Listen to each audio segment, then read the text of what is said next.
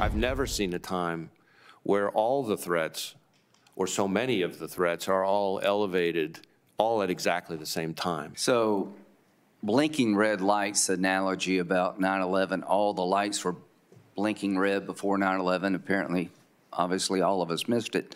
Would you say that there's multiple blinking red lights out there? I see blinking lights everywhere. An urgent warning from the FBI director. Terror threat alerts reaching an all-time high.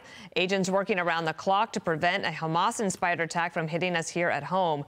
But open borders and limited resources are stretching the FBI thin. Chris Swecker, former assistant FBI director, great to have you here. Just for example, call for number one here on the border in 2021, 2022, and 2023. Look at the number of people that we have actually arrested that were picked up, and they are on the terror watch list. And that doesn't include how many we didn't find as they crossed the border. That's 736 so far in fiscal year 23. Chris, do you believe that FBI Director Wray probably has I would say he has a hard time sleeping at night, but it must be hard to figure out how to make sure none of these threats comes through?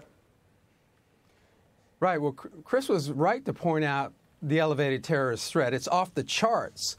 And anyone with an ounce of counterterrorism experience knows that. And we've been calling this out for quite a while. And it's not just because of the Hamas-Israel conflict. Our southern border represents the greatest threat to this country that we've had in my lifetime. That border is wide open, 1.7 million gotaways. So all these things, they were trying to renew Section 702, which gives them some certain surveillance authorities. These are things that came in after 9/11, counterterrorism measures that the FBI needed. And there are many others as well. Airport screening. You can't even get through the airports anymore.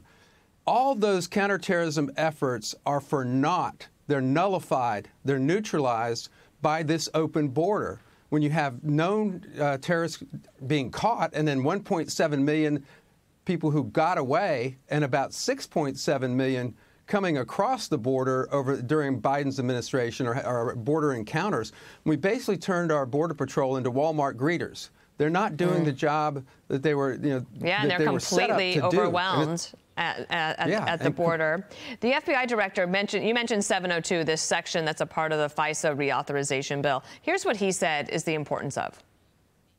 What if there were a terrorist attack that we had a shot to prevent but couldn't take it because the FBI was deprived of its ability under 702 to actually look at key information already sitting in our holdings? Allowing 702 to lapse or amending it in a way that guts its effectiveness would be reckless at best and dangerous and irresponsible at worst. Chris, do you agree? I do agree. The FBI is an important organization. They have a very important mission. But I wish Chris had been more strident, again, about the reasons why we need these types, that the threat is elevated at this point. And again, it's because of the border. We also have a fifth column in this country. There are many, many Hamas supporters across the country showing their support for a terrorist organization. What if it was Al-Qaeda or ISIS?